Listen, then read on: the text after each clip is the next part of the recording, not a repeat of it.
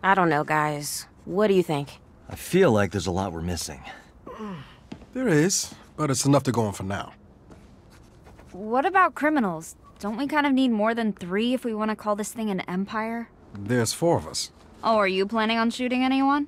After that party, I think I'll stick to metaphorical blood on my hands. Yeah, that's less useful when people try to kill us. Nina's right.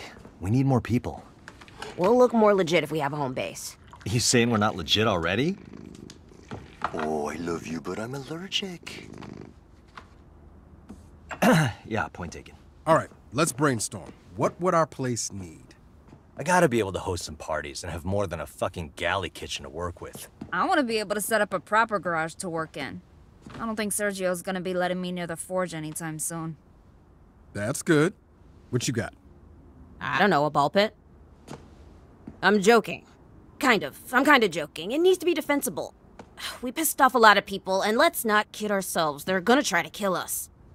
You're fun. Hey man, just being real. For me, we need it to be cheap. We don't have a lot of cash, so we'll probably be looking at a fixer-upper.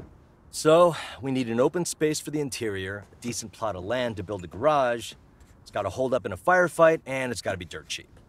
Yeah, I'm not gonna lie, it's gonna be a bitch finding. I got it. Holy shit, we are so good at this. There's an old church near Fort Cullen. The sanctuary is huge. I can turn the rectory into a garage. It's condemned, so it's cheap. And it's got a fucking graveyard, so we can stash the bodies. You fucking rock. What are we waiting for? Let's check this place out.